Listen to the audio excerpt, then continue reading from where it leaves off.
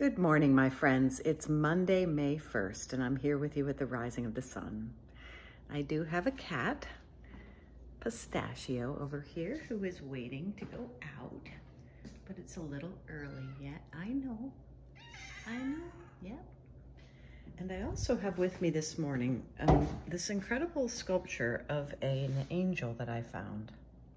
This is from the church in Zweifelten, which is in Germany.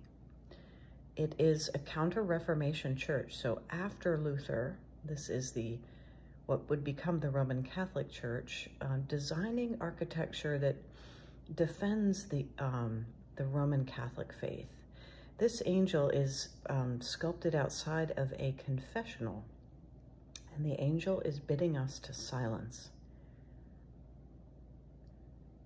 The angel of silence, saying, shh, think before you speak. Listen to the profound sound of silence.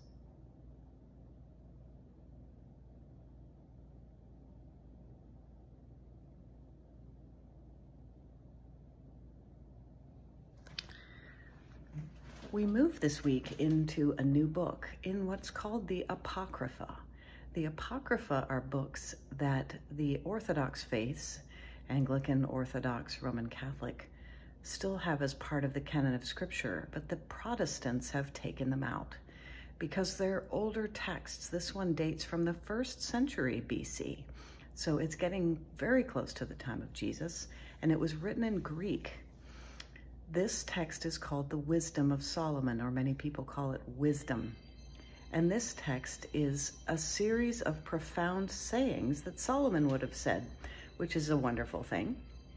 And in particular today, Solomon is talking about the mouth, just like our angel was saying, shh. Here are the words we hear today from the Book of Wisdom. It says, beware then of useless grumbling, and keep your tongue from slander, because no secret word is without result, and a lying mouth destroys the soul. The words that come out of your mouth impact your soul. And what are you saying? I know sometimes I like to just process and say all this stuff, and it's not good. Better to think before speaking. Better to hold precious things in your heart, to think about who you are speaking to. As Jesus said, don't throw your pearls before swine. Be cautious with the words that exit your mouth. Are they words of love and care? Slander and gossip and lying hurt not only others, but hurt you. They hurt your soul. So be careful of the words that come out of your mouth, for God has given us our mouths to speak words of wisdom and love, to edify, but not to tear down. And what comes out of the mouth impacts our spiritual lives. Let us pray.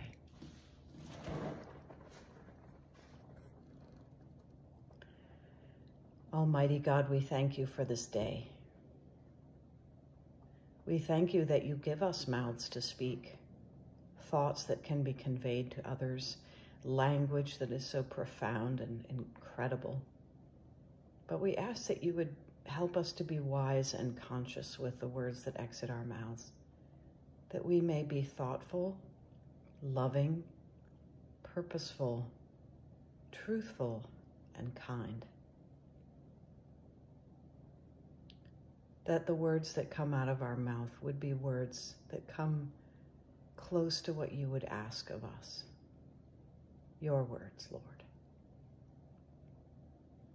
We ask you to bless the sick today, to bless those who mourn, the hungry, those who struggle with addiction or mental illness, the incarcerated, the homeless.